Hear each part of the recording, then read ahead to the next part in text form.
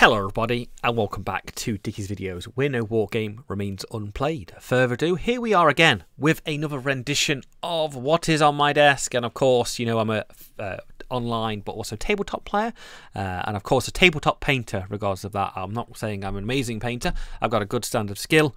I just enjoy painting and playing with the miniatures themselves. So here we are again with the 28mm Roman late cavalry, Cataphracts, armoured cavalry. So this is the box set. This is of course a Gripping Beast miniatures, the link below. This is of course, at the time of the video, this is all correct.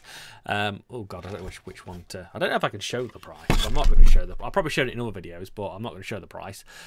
Just the late Roman Cataphracts miniatures, pretty good. You get, of course, 12, which really suits well for Saga if you're a Saga player. So you get your half guard, so if you know what I'm talking about, guys, if you're a Saga player, and of course they are on Gripping Beast as well.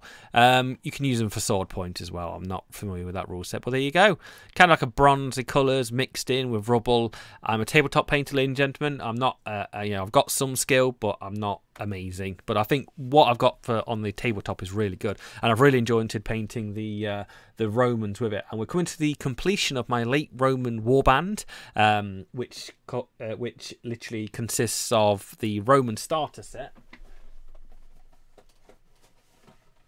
Just, I don't need any more Romans at this. I've got the Cataphracts, the starter set, and a whole bunch of more late Romans for the Saga. But yeah, pretty good. So there we go. That is 12 of them. Luckily, they're coming 12s because I wargame at a budget, ladies and gentlemen. I like everybody else, I want to be sensible with prices. I can't go off spending a mortgage on lots of wargames. But here we are. Really like them. Preferably like the guys with holding the spears up like this. I'm yet to decide if I put shields on these guys yet. I don't think I am because the box set didn't provide me with shields. I might put some, what do you call it, on them, extra sword scabbards or whatever. But there we go. Very basic, very nice. I like the way they come out. They're going to look fantastic when I start playing more Saga and just having a bit more fun. Click that like and subscribe button, and we'll come very, very soon, ladies and gentlemen. We will have completed this project in about a couple of days' time. I'll have the rest of the 44 bloody Romans put together. Is it 44?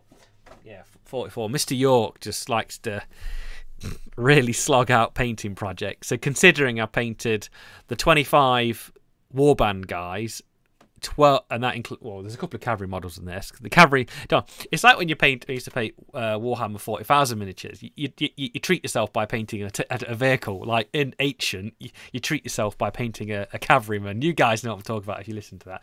So there we go. That's kind of the project as it goes. There we go. Click like and subscribe button. Couple of days, guys. We'll have the rest of the late Romans sorted. Stay tuned.